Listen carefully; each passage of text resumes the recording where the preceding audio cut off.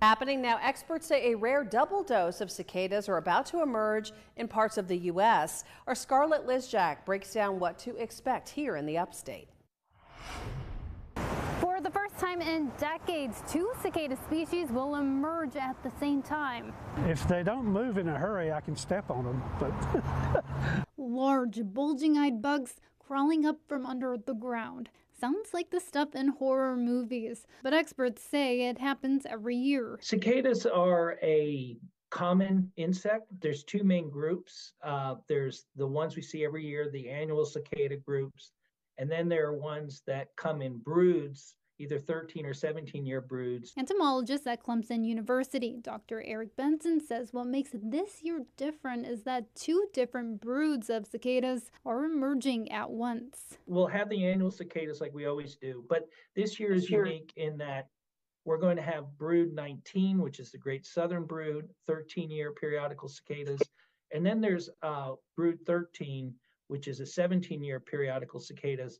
They're also emerging this year, so this hasn't happened in several hundred years.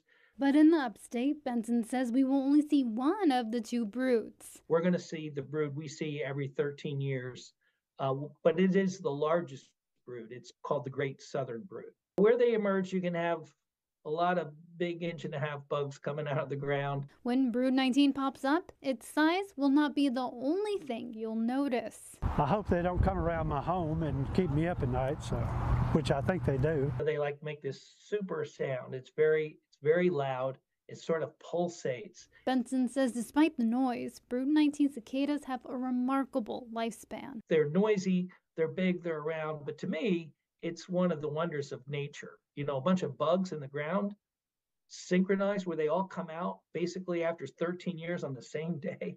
I say, sit back and enjoy the show because you're not going to see it very often. In Spartanburg, Scarlett Lizjak, 7 News.